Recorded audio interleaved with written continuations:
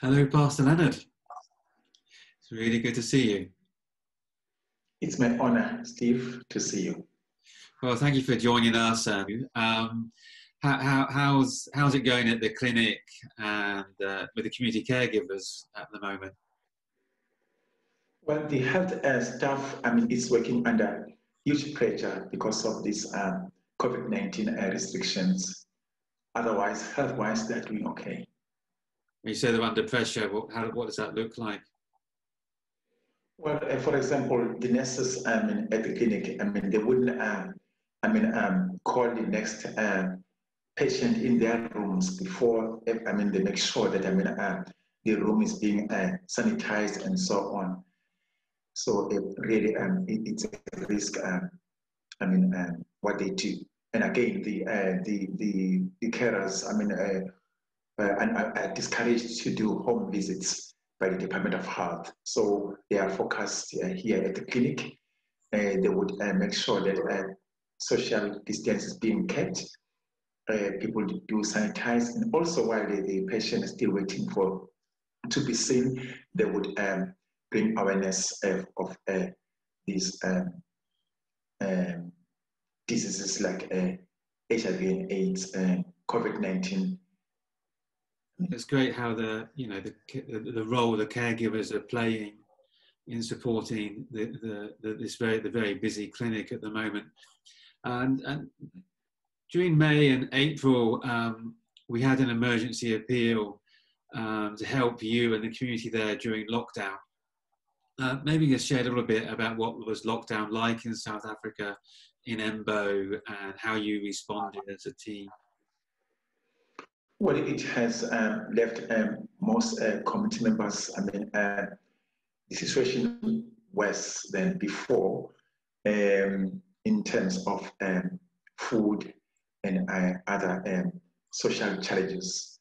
But we are so thankful that Medical Assist International were so helpful to find us to buy food parcels. So our focus was feeding HIV and AIDS related patients and TB. That helps us a lot. And also we also did a program to help the children that come for immunization, because according to the nurse who was working with the children, she discovered that the weight of the children, of most children, really proved that they're not fed. Then we started to do a program to do a feeding scheme for these children. Mm. But really all is possible through MAI. And then we did I had a meeting with the board of the church. So we took part of the fund. We did something to sustain our project. So we bought, we decided to buy second-hand clothes from one of the wholesalers in Devon. So it is working. So at the moment, we are selling clothes here at church, and then we are able to buy a food parcel for those patients that are in critical. That is, it's really good to hear about. We were able to support you during that moment of crisis, and then you started an initiative to be able to buy and provide people with food that desperately needed. That wasn't the only initiative you've been working on around the sustainability of the clinic. You also spoke with the Department of Health. How did you get on there? Well, due to COVID-19 challenges, and the Department of Health found it difficult and was forced to close some of private health institutions. But we were so thankful to God that ours were not closed, because they could see the reality or the need of our clinic. So now, currently, MAI was funding us for the TB nurse who is working twice a week. So now the Department of Health is going to take over from that funding. Also, Department of Health is going to pay part of 50% of the driver's salary and 50% of the security's salary. well, we believe that's for a short time. Yeah. You know. Well, that's really good, and we will continue to support the other parts of the cost of the clinic and the work of the community caregivers next year. But it's just so good that the Department of Health are two things. One is they're stepping up and they're supporting you more, but secondly, they're recognising what a quality health centre you run. Just to end with, how can we pray? What sort of things can we be praying for you at the moment and the team? Well, as I said earlier, if you can please pray for the nurses, or let me put it this way, the health workers are working under difficult situations. I mean, it's very, very hard for them. So they need God's protection.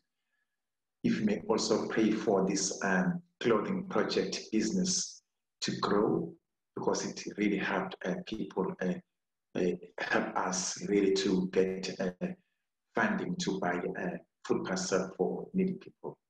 Lastly, for the transport, which is a great need, the one that we have currently, I mean, from time to time, I mean, we have to, it gives us problems, need to be taken to the mechanic and so on.